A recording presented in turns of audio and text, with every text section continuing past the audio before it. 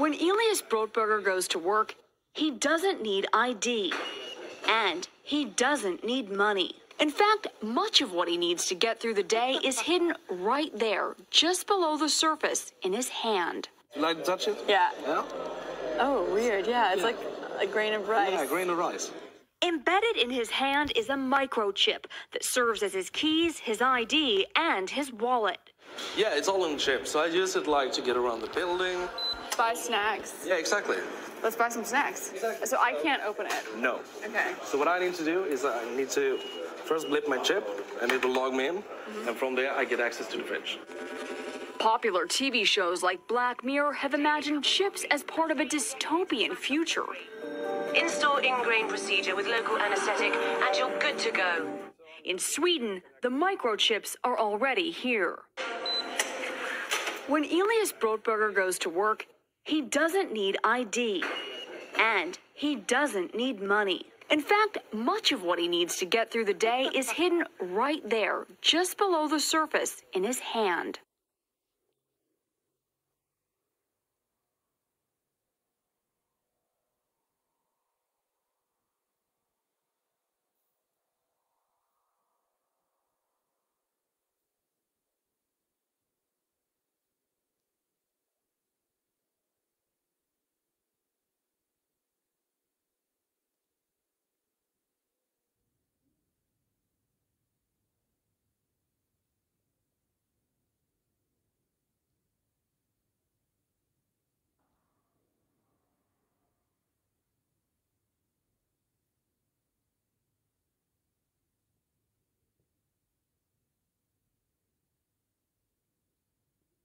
I hate to say I told you so, but I'm back again, and I told you so. Look at this next video, right? And then I'll come back to it.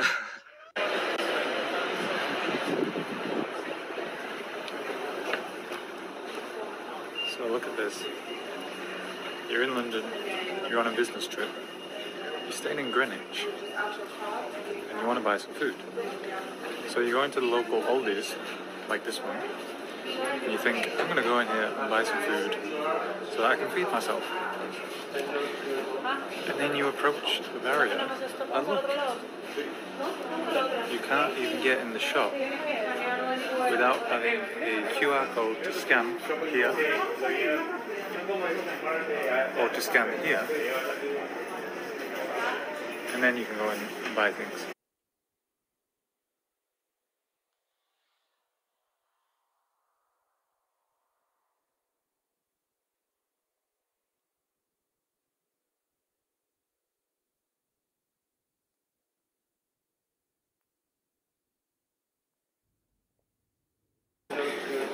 And then you approach the barrier, and look,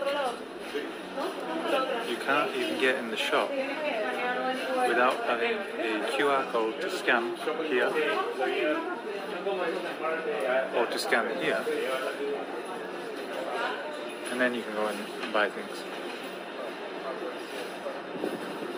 Now this looks to me like the beginning stages of the digital prison that we keep talking about. I'll tell you where this is going, shall I? It's so fucking obvious. These QR codes are going to be linked to your central bank digital currency. Your central bank digital currency through these QR codes will be linked to said supermarkets. Okay? You will own nothing and be happy. The World Economic Forum's well-known slogan, okay? You won't have to pay for food, you won't have to pay for rent, you won't have to pay for anything, right? Okay? Because it'll all just be deducted from your universal basic income, which we spoke about the other day, which they're trialling across 3 cities in the UK. Fuck, how don't you see it? Shit. Right, so you won't be able to get into the supermarket, okay, unless your central bank digital currency allows you to, and it's been deducted accordingly of your universal basic income, okay? And then we move over to the credit scoring of your universal basic income, etc., which they've already implemented in China, and they will be implementing globally, okay, bit by bit, slowly but surely. over the next 5 to 10 years, all of this will become fucking normal, and you're all going to fucking accept it. It's really, really sad. It really is. But anyway, yeah, I find it fucking hilarious because we've been telling you for fucking years that this shit's coming, and you were telling us that we were quacks. And now that it's fucking here, you're going to carry on calling us quacks. Right? Oh, do you know what? You guys carry on doing you. I'm going to carry on doing me. I don't shop at Al.di anyway, all right? And if the worst comes to it, I'll just fucking go and build a farm somewhere and grow myself organic shit and fucking go and buy some cows and sheep and just, you know, whatever. This is bollocks. Absolute bollocks, and we all need to fucking do something to stop it, you know. And I've said this before, I would quite happily start it, but I know for a fact that if I go out there and start kicking off, you're all just going to watch me do it. No one's going to join. So what's the fucking point? I'm not going to prison for you lot. Anyway, QR code turnstiles in your supermarkets, coming to a town near you. See you on the other side, motherfuckers. Hello, we are here today at Al.di's in the high street of Glasgow because we are saying hashtag boycott Al.di. And the reason we're saying that is for their digital exclusion QR code entry system, which we heard is operational in a London store in Greenwich. And we fear that this is going to come everywhere. It's coming to a supermarket near you, and it's digital tyranny. This is digital slavery. It's digital apartheid. It's digital exclusion. It's wrong. Look, basically they're saying, your papers please, like an authoritarian regime, just to enter a shop, okay, to buy food. You know, what about old people who don't have a so-called smartphone? What about me, who doesn't go everywhere always with a slavery device? Or what if your phone runs out of battery, okay? You're not allowed to go and buy some water, okay? Look, we're saying, this is your papers, please. Stop the totalitarian creep. Stop the totalitarian creeps. You know what I'm saying? Okay, hashtag boycott Al.di, smiley face. QR code entry for a supermarket, question mark. No! Not smiley, very unhappy face. We oppose this digital slavery. Say no, hashtag boycott Al.di, spread the word.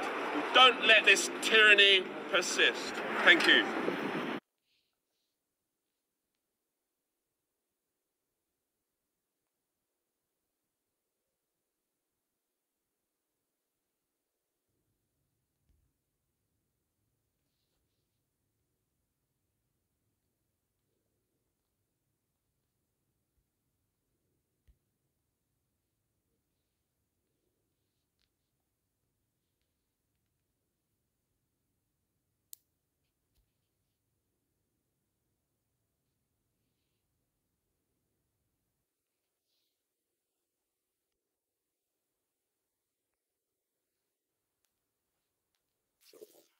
Praise, honor, glory go to the Heavenly Father, Yahawah, Ba'asham Yahawashi, Ba'asham Yahawashi.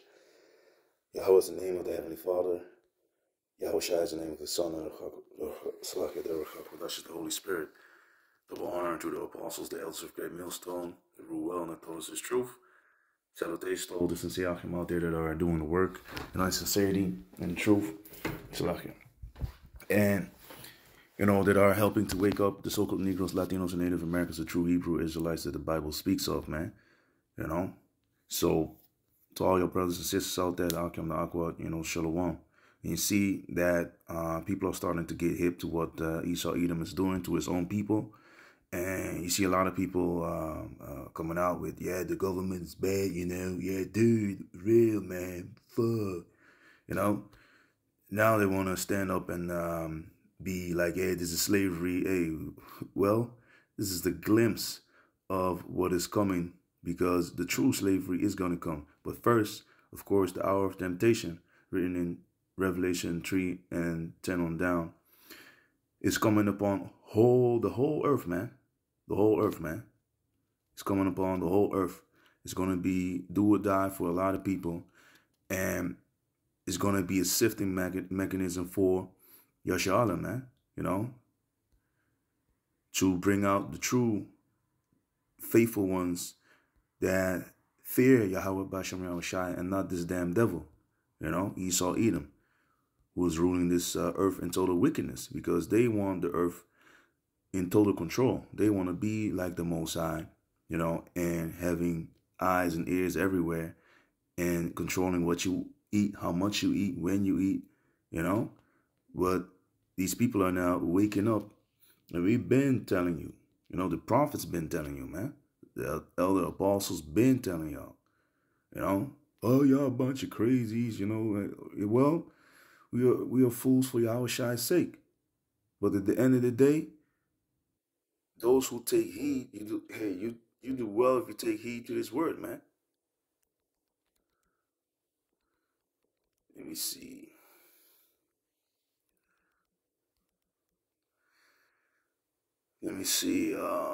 Where is the scripture that popped into my mind?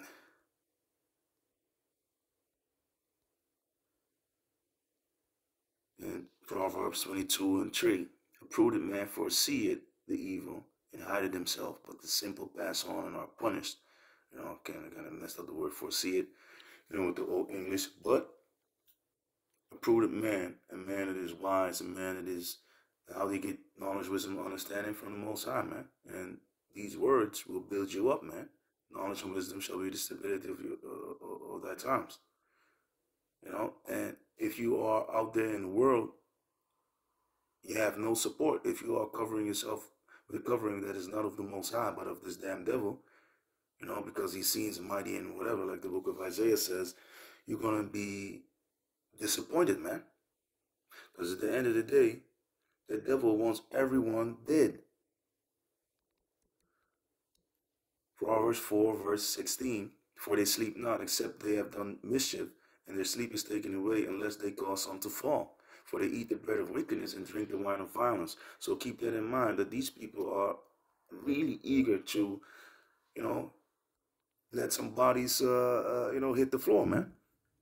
And especially of Yashala, the so-called Negroes, Latinos, and Native Americans, you know. So don't be like, oh, this is something that can help you, and, you know, this is convenient, because, you know, the telephone, like, you know, like the guy said, if your phone goes dead, you know, you have it inside of your body, and it works with the electricity of your body. How convenient is that? You should know that if you take that mark, you make a blood covenant with this damn devil, man, who worships Satan. Like the book of 2 Thessalonians 2:8 on down says, man, they come after the working of Satan. They are the children of disobedience, the one who oppose Yahawah Basham Yahawashi and hate Yashala. Esau hates Jacob. So that represents the so-called Caucasians against the so-called Negroes, Latinos, and Native Americans. So all the way back to Jacob and Esau, man. You know, Jacob held fast the heel of Esau. He's going to come down, man, with the help of course, Yahawah Basham Yahawashi. So Proverbs 26:25, when he speaketh fair, believe him not, for there are 7 abominations in his heart. And you saw that old clip from Sweden. Oh yeah, you know, whatever they say in Sweden, or that was kind of more like Denmark. But hey, all them devils over there think they real deep when it comes to technology, and that's how they're gonna get a lot of people. Oh, look, it's convenient. And then your rappers started doing that shit, you know. Like the elder Paul's been talking about that Fat Joe and all that. You know, that clip from, if I'm correct, was leaned back. It looked like he already had that C-hip. But it's gonna come. Whether he had it or not, it's gonna be implemented, man. And then, you know, you need to be faithful unto death, man. Because this devil will cast a lot of us in prison, or some of us. Revelation 2:10, fear none of those things which thou shalt suffer. Behold, the devil shall cast some of you into prison, that ye may be tried. There's a trial of your faith. And ye shall have tribulation 10 days, be thou faithful unto death, and I will give thee a crown of life.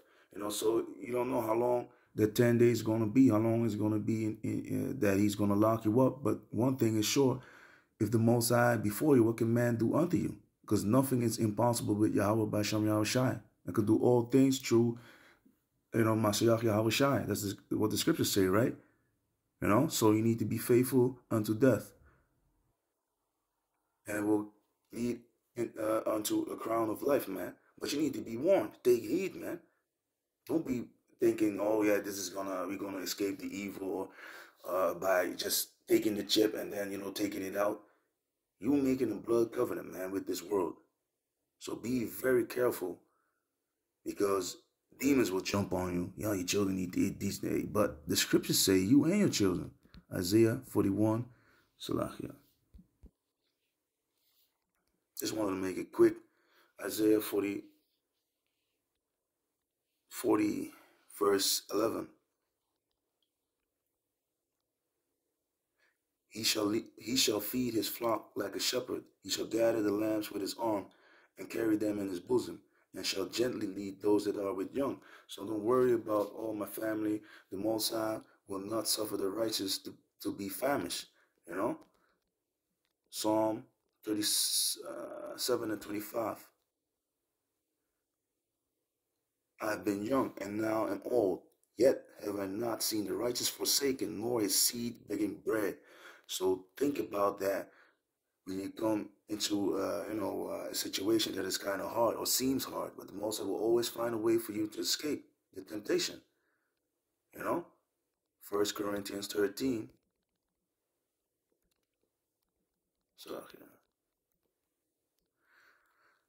Salaki 10 and 13. There had no temptation taken you but such as is common to man. But Yahawah is faithful, who will not suffer you to be tempted above that you are able, but will with the temptation also make a way to escape, that ye may be able to bear it. So also with the hardship, with the chastisement, with the things that you're going through, the Most High will always get you out. But you need to be faithful. Because if you don't have faith, the Lord will not help you. Because you be like, it's like asking someone for help and then telling him at the same time, like, I don't really trust that you can help me. You know, so that's going to show you already right there, you have no faith, man. You need to have faith, man, in this thing, man. In this thing of ours, as the Apostle Kabar always says. Sirach 2 and 10, look at the generations of old and see, did ever any trust in the Lord and was confounded? Or did any abide in his fear and was forsaken? Or whom did he ever despise that called upon him? For the Lord is full of compassion and mercy, long-suffering, and very pitiful, and forgiveth sins, and saveth in time of affliction. So don't let your sins wear you down. Have faith in the Lord, man. Because woe be to the fearful hearts. You know, your heart, your mind, you're scared, and faint hands. And the sinner that goeth two ways. Woe unto him, destruction, sorrow, unto him that is faint-hearted, for he believeth not. Therefore shall he not be defended. You see? Just to get that out there. Because this thing will come upon the whole earth, man. And if you take the chip, you already know you're going to die, man. Revelation 14 and 9. And the third angel followed them, saying with a loud voice, if any man worship the beast in his image, you're down with this whole system that the devil set up. You know, the Roman Empire revived again, with all the sodomy and wickedness against the Lord. And receive his mark, the charachma in his forehead. Oh, you can walk again now. Move your arm again. Or in his hand, because that's how he's, a guy in the Netherlands, 12 years, he couldn't walk. And then Esau comes with his left hand magic, signs and lying wonders. And shit works. But don't ask, how. You don't want to know. Or really, you do want to know so you can be warned. It's all satanic shit, man. He wants to merge man and machine. We about the spirit, man. But the same shall drink of the wine of the wrath of Yahawah, Ba'ashem Yahawashi, which is poured out without mixture into the cup of his indignation, and he shall be tormented with fire and brimstone in the presence of the holy angels and in the presence of the Lamb. And the smoke of their torment ascended up forever and ever. It's going to be a long time, because of course the 2/3 is going to come back, but hey, some after death by pain, and the rest of the heathen will go into captivity 1,000 years, and after 1,000 years, Esau is going to be destroyed, and the rest are going to go back into their lands, but they're going to be under Yahshua. Yahawashi will be the King of Kings, man, in the kingdom.